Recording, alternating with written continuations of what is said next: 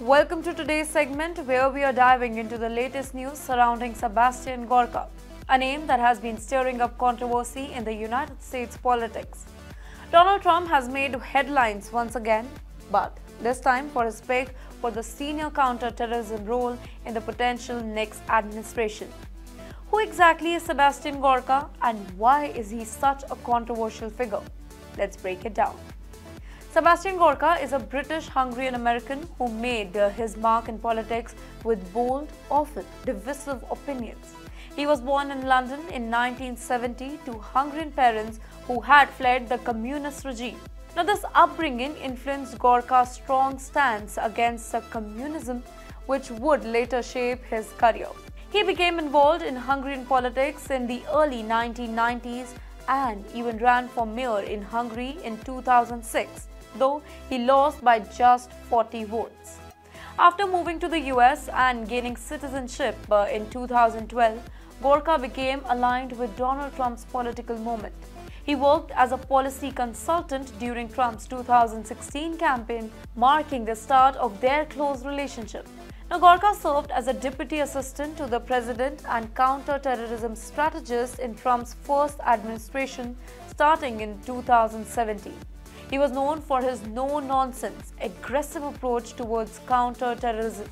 In fact, Gorka was a very vocal supporter of Trump's controversial plan to ban on Muslim-majority countries, and he argued that Islamist terrorism was one of the greatest threats to Western society.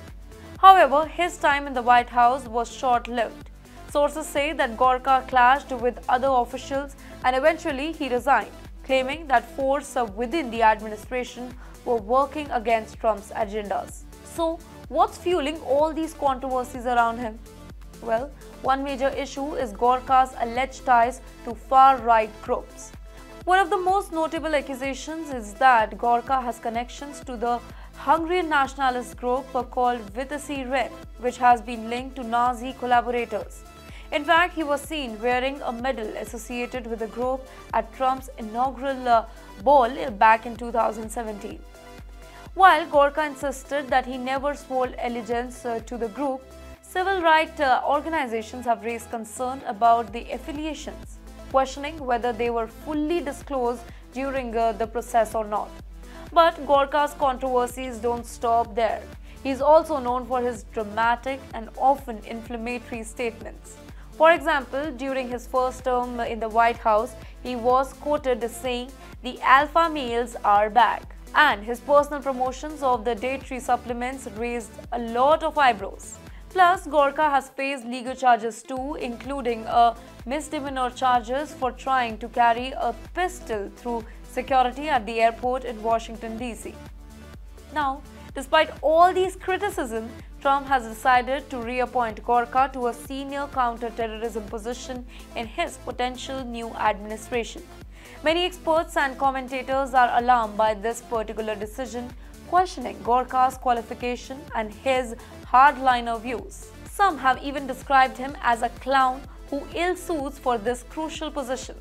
The Democratic National Committee has called him a far-right extremist and they says that his views would be very dangerous for the US counter-terrorism strategy.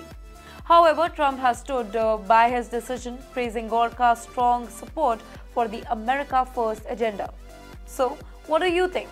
Will Sebastian Gorka's return to the White House bring more controversy? Or will he prove to be a key figure in fighting terrorism?